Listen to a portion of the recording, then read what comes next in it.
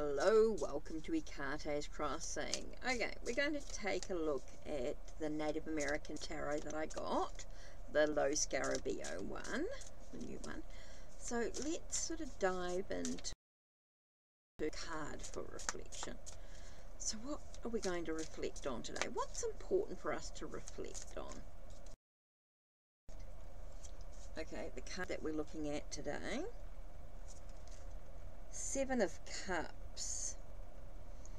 Okay, Seven of Cups talks to me about a sense of choices yet to be made, or maybe there's some choices that we've got to make right now which are really important, or we've made choices, and sometimes just because something looks good doesn't mean it is. It might be an emotional attachment to it for some reason, you know, something that we want emotionally may not be totally that good for us in some way. It could be toxic. So it's important that we choose wisely. Now, it doesn't say that it's a wrong choice. It's just that it's a choice that it may not lead us on the right path, on a good path or a positive path, something like that. But let's dive into what it says in the little white book, because that's what we're doing. We're exploring what's in the little white books. Right, so we've got chalices, which are zodiac animals and water. Okay, so we've got zodiac. So we've got the 7, which is the salmon. And it says the Lord of Wisdom that emerges from the water where it lives to show human self to man. That's all it says. Salmon. The land of wisdom that emerges from the water where it lives to show himself to man.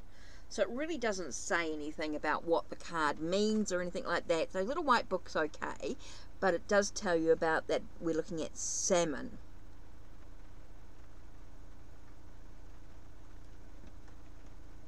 So with the salmon, you could find out a little bit more about what does salmon mean in a Native American way. And so we could dive into a little bit more of that. Actually, my birthday book might tell me that.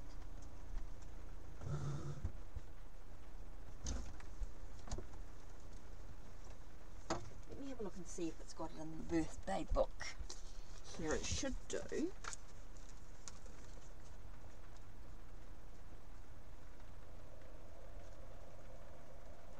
Yeah, salmon. Okay, so let's have a look at salmon. Salmon says Northern Hemisphere, July 23rd, August 22nd. Southern Hemisphere is January the 20th, February the 18th. Okay, so it's salmon. Birth time element is fire. Elemental clan is Thunderbird. Okay, that's kind of interesting. Energy flow, active. Life path, to harness the vital energies that can surge through you in order to achieve emotional balance and harmony with your environment.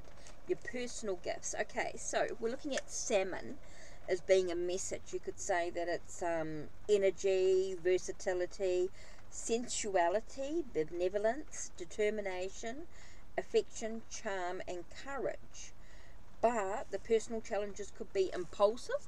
So this could be the salmon reminding you to be careful about being too impulsive in your journey.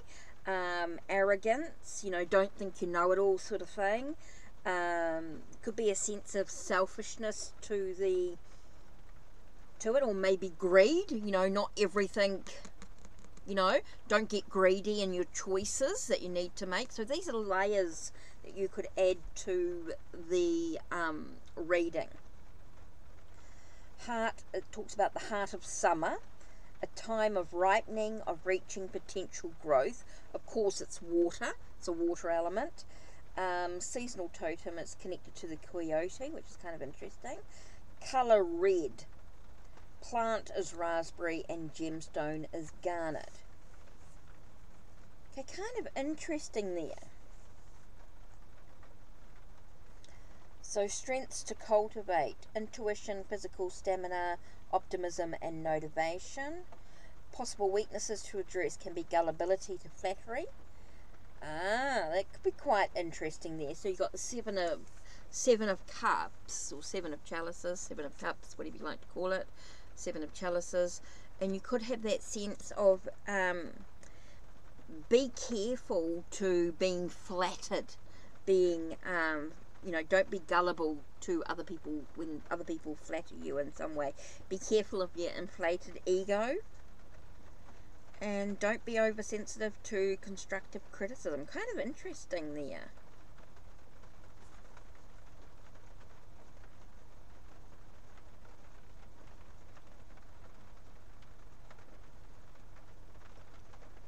Okay, so kind of interesting. I mean, you can go into a lot more with the salmon people, elemental clan, all that sort of stuff. But we're just looking at what message does this have for us today in regards to the Seven of Cups, in regards to the choices that you might have available, wise choices to, you know, you might have a lot of options available to you, but you do need to be careful to what choices you make, because just because it seems good, you know, be careful about people flattering you. You know, the salmon can speak of, you know, being careful about other people flattering you, other people speaking good of you, because they could be buttering, I want to say butter you up, and I don't know why I got that image of sort of salmon butter being cooked, you know, being fished and then being cooked in butter, and I sort of got that, you know, be careful of people sort of buttering you up in that respect. You know, just be careful about, don't let your ego get the better of you, sort of energy. So that's kind of interesting. So we've got sort of a basic overview of what this card could mean, but we need a little bit more information about what does it mean for us in regards to what's going on. So we want a little bit more information. So can you give us a little bit more information about the Seven of Cups? And we have the King of Swords. Okay, so I'm getting here with the King of Swords that we need to think carefully. We need to analyze our choices. Okay, we need to analyze our choices. The Hermit tells us to meditate on the situation. Okay, so we've got all these options available to us. We've got all these choices. We need to be careful about people buttering us up in regards to our ego and things like that. And then it sort of says, hey, wait a minute. You also need to think very carefully about the facts of the situation. Look at the facts. Look at the time to really look at, you know, there could be other people's perspectives. You need to look at all the options that are available to you in regards to that situation. And so it's about meditation, the wisdom, or the knowledge you gain from this situation is kind of important here. So you need to sort of take a breath, meditate, reflect, contemplate, look at the options that are available to you here. And you get the Sun. And the Sun to me is a sense of, it's a new day. It feels like this is your ability to find happiness in the choices that you make. Okay, whatever choice you make in regards to looking at the facts, analysing it all, contemplating, using your wisdom or your knowledge that you've gained from your experiences, you've got to be happy in your choices. Find happiness in the choices that you make. So that's kind of an interesting message there with the Native American Tarot when you look at it like that. So that was our main card that we looked at. Definitely felt like, you know, we had choices, we've got options, we've got to be careful about other people flattering us or buttering us up in the choices that we make. So we need to think very carefully about it. We need to analyze our choices. We need to be sort of, I want to say, logical in the choices that we actually make. Use our own knowledge, contemplate, reflect, but use our own knowledge or experiences gained to make the choices, and we need to be happy with the choices that we actually make. I think we need to find happiness. It's a new day, it's a new start, so we need to find that sense of happiness and joy. So it's kind of interesting there to reflect on. Okay, so that's it from me. Don't forget to check the links down below. Check the links on my channel. Like, subscribe, and ring the bell so you know when the next video will be uploaded. Take care, and blessed be.